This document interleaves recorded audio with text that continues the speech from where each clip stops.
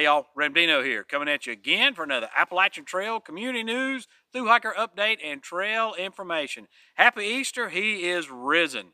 Well, there is a lot of stuff going on in the woods right now. Leaves are popping out everywhere. Our view through the woods is getting to be pretty diminished.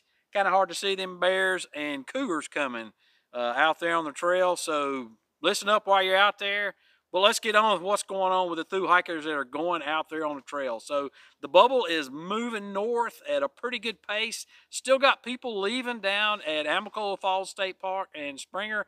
Those are diminishing considerably. We're somewhere around 2,250 that have left so far. So each day now, even through into May, we'll be having less and less and being down in the single digits of folks that are leaving on their trek up to Katahdin. So, but who's out there on the trail right now? Well, we got OG. He is past the quarter-mile mark. So that is awesome to see him do that. And he says he's going to be passing the 600-mile mark. He finally got fed by Fresh Ground and the Leapfrog Cafe. So OG is from my hometown. So glad those two got together out there on the trail. But he is enjoying the trail. Jeff and Maya, they are on their way to Waynesboro. And they said the trail where they're at's pretty much been cleared of blowdown since their last update. They are thankful that the volunteers are out there. Just want to give them a shout out for getting out there and maintaining the trails. They did stop at the Devil's Backbone Brewery, and which is at mile marker 845, and hitched a ride about 5 miles in there to Roseland, Virginia.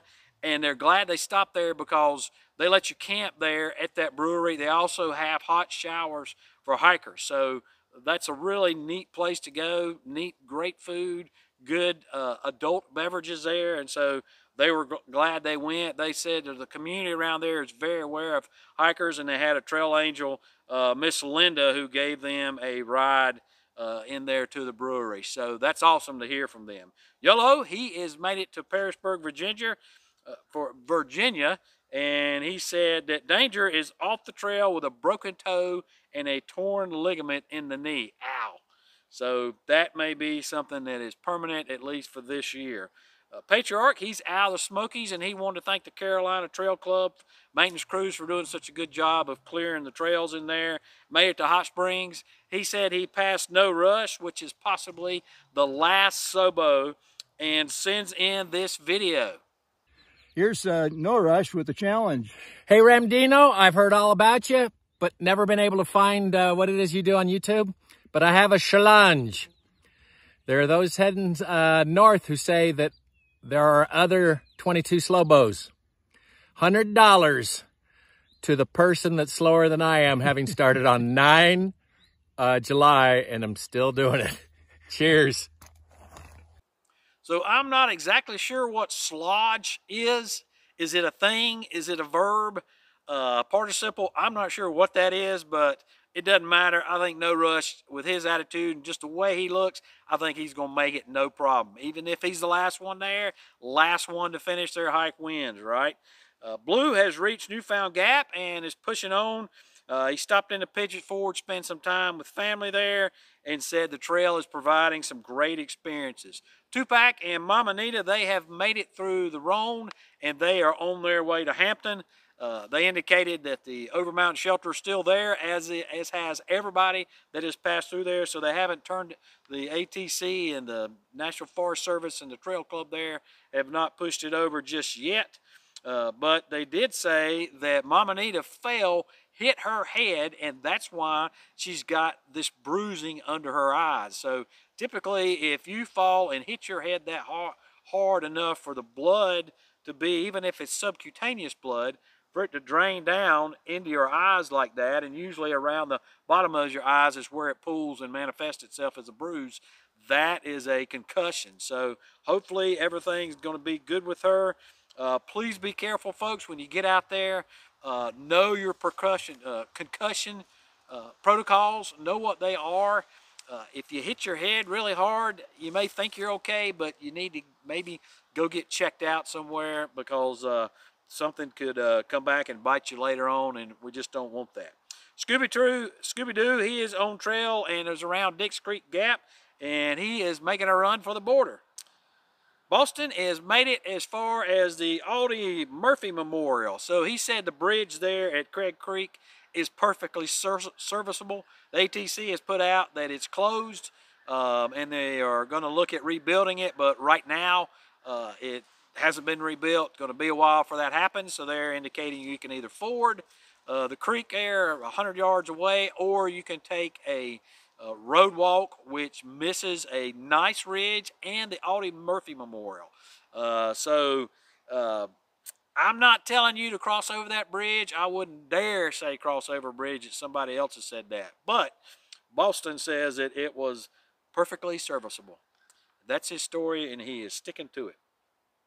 And by the way, I mentioned the Audie Murphy Memorial last week. I should have mentioned who Audie Murphy was. So Audie Murphy was the most decorated soldier from World War II. So he won the Congressional Medal of Honor, 3 Purple Hearts, just all kinds of Legion of Merit, all kind of awards from other countries as well where he fought. So he was a true American hero. He went on to become a musician and an actor. But Audie Murphy, that's who he was, and why there's a memorial there for him. He was from Texas, but he was a private pilot and apparently crashed his plane into the mountain near where that memorial is. So that's why we have the memorial there. But anyway, that's the story of Audie Murphy. Pale Rider, he has made it to the 100-mile mark and is continuing the mission. Stretch is in Fontana and taking a 0 and then heading into the Smokies. Cup of tea, popcorn, and hold fast. They are north of Chestnut Knob Shelter, and sent a photo of crossing Lick Creek where a new bridge is scheduled to be installed. Got a photo from another hiker on a high water day. So that was a bridge I told you about last week or maybe the week before that, where they do have plans, and it is being funded by this one of the billion-dollar government programs that has been out there lately that was passed, but it's not been started on yet. And so there's a rope there that can help you get across that. But in any case, they are across that, and of course north of Chestnut Knob Shelter. When you get to Chestnut Knob Shelter, if you hadn't got there yet, that's a really great place to spend the night, even if you tent, because you look down into Burke's Garden, sunset, sunrise, awesome place at the top of a hill. And Burke's Garden is called the Thumbprint of God, so it's just a really neat place. It's basically, it's not a caldera. Caldera is from a volcano that collapsed and the interior sunk down, but it is from where limestone was just eaten away by water erosion underneath, and so it collapsed down, is what my understanding of the history is. But it is really neat to look down in there. Frodo and the Ring, they have made it past the goats above Pearisburg, who followed them down the trail for about a quarter mile. So these are those feral goats that are out there. They are pretty friendly. They might butt you in the head, particularly if you've been down to take a picture of them. But so far I've had nothing from anybody talking about any injuries with the goats up there above Pearisburg. But I have had a lot of people tell me this year that they've run into those goats. McDuck and the Okie and Jeff from Kansas, they have crossed the 400-mile mark and left North Carolina for good. So they had a wonderful stay at the Refuge Hostel with Robert and April, and said they are 2 of the nicest and most helpful people they have met on the trail. They're taking a 0 for Easter services, and they also confirm that the Over Mountain Shelter is still intact this week. Chris from AKA The Girls, who through hiked during the COVID years 21, 22, is hiking solo this year, and she is somewhere around Franklin. Yard sale from the Lookout Hostel reported seeing Early Nobo's Anita and Sidewinder on the trail in Massachusetts, and also said they hosted Cadillac, Crazy Blazer, and Topo, and we've been reporting on Topo here lately. Rock and Roll, he's made it to Swantera Gap. He's doing a flip-flop, so Swantera Gap up north. Patrick, Amy, and Gimpy, who is now Sean, has made it to Neal Gap. Smoke is in Franklin. Oz has made it through the Rhone, and he took a little breather there at the station at 19E. I don't know if he got up there and started playing karaoke or however y'all call it. I don't know if he did that or not, but that would have been pretty funny to see that. Wedge has made it over 500 miles. Gadget has made it to Fontana Dam and is now in the Smokies, and is currently hiking with Peanut and Lizard. Ross08, he has made it to Hot Springs.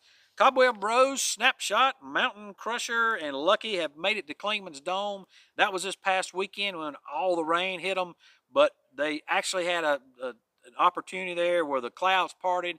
They went up there and had a great picture from Clingman's Dome, and then as soon as they got back down from the tower, the bottom fell out and the clouds opened up again. So that was pretty cool for that them to have that opportunity. Marshall got the trail name of Up Down, and he's with Cheesecake Kate and Agile on the trail, and they're somewhere around Dix Creek heading into North Carolina.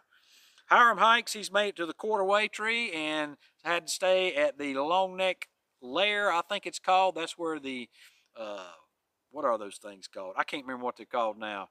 My wife wanted us to get one, and we were, after touring a farm, we realized that we did not want one. But they're pretty neat looking animals. But anyway, that's where they're at. They are in Adkins. Stinger, he's north of Pearisburg with Caps and Kodiak after 0, and they are heading on to Delville. Bluehead and the Happy Camp Airs, they are coming in to the Triple Crown. Triple Crown, of course, in Virginia. It's about 21 miles, starts with Dragon's Tooth, then goes to McAfee Knob, and then continues on through Tinker Cliffs before it gets somewhere around Delville. DJ has made it to the Knock, and he is a type 1 diabetic. So we had some discussion last week about type 1 diabetes. He says the blowdowns are everywhere across the trail in North Carolina, and he had a bad grouping of trees right past the Cold Spring shelter with no way around other than really getting off the trail. He said the climb down in the Knock even was a little difficult. Or not a climb down. He said climb down, but he means a descent down into it because of some blowdowns that were on there. And so he said even that was tough to navigate. So those are all the folks that have reported that are reported to me. Most of those are on my hiker support list. So a couple things, if you want to be on the hiker support list, and that's a list where everybody leaves that wants to have people track them through their social media and leave comments and stuff, that is down below. The description to that is down below. And if you're a thru hiker, the description to put yourself on that list is down below as well. We've got somewhere around 245 thru hikers on there. So if you want to find a thru hiker to support, that's the place to go and support them in whatever way you'd like to support them. Definitely through comments and just keeping them pumped up all the way throughout the course of their hike. We do have some folks that are on the list that are starting this upcoming week. We got Wally, Cindy Wyatt Briley, Morgan Scar, Jamie White, Sarah Penny, CP, Brandon Meyer, and the BFG or Strings is what Brian's going to go by. So those are the folks that are starting, and won't be too much longer. All our folks from the support list will be already on trail. Did have some folks that get off the trail. Pat Adams had to get off trail due to high blood sugar levels. So he's a diabetic. He thought that he could, because of all the exercise he was getting, that he could eat the breakfast bars and the trail bars and stuff, but his levels kept going up, and they were like going as high as 186, and so he was not going to be able to keep them down. And so his diabetes did not require injections, but it did require pills, and so it just, unfortunately, the intake from the bars and the sugar was just too much. So, like I said, we talked about that last week. We had a subscriber or a viewer call in or write in and ask how people that are insulin dependent, how they hike the trails, particularly on long distance trails. And so a lot of you folks responded out there. Greatly appreciate that. We had Hiking for Snickers, Hokulele, Options T1D Backpacker. They all wrote in and they said, and then there was a couple others too, but they all said they use the Frio cooling wallet. So apparently this is some type of cooling wallet. It's available on Amazon. I'll leave a link down below. But apparently it's what you basically do, it keeps your insulin at the proper temperature that it needs to be for storage. So these folks are using the pins that they stick themselves with, and you could put, it looks like 2 pins in there, but they have some cases that have even more. But basically you put it in water, and it doesn't have to be like freezing water, and it activates something, a gel or something in it, and it keeps your insulin at the proper temperature to where you can carry it. And so just ever so often, and I'm not sure, but I mean, it's not like every hour. It's like 24 hours or 48 hours, something like that. It will keep your insulin cool like it's supposed to be. So that right there is awesome. That diabetics that are insulin dependent can utilize that. Have a tool like that, piece of gear to take out there on trail to help them fulfill their dreams. So that's awesome. Joseph Caldwell, he got his trail name of Pack Mule, and he is off currently, but he plans to get back on sometime around mid-April. So like I said before, we got 2,034 have stepped off, and just to give you an idea of how many folks had stepped off by this time last year, we had 2,664 had stepped off. So that's somewhere around, round numbers, 400 folks less this year stepped off than they did last year. So we have still increased registrations from last week. We got 46 more Nobos have registered. Looks like we lost about 4 flip-floppers. So if you register and decide you're not going to be taking your hike, then you can delete your registration, and I would recommend that you do that. The ATC wants you to do that. Helps with the data. So we did lose.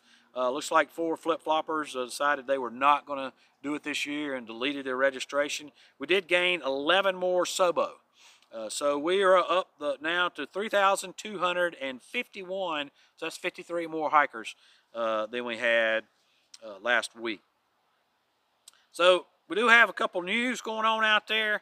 Before we get to that, I want to thank Realtree. Realtree became a new Patreon member over this past week. So thanks a lot, Realtree, for believing in what I do here and believing in how I help the hiker community.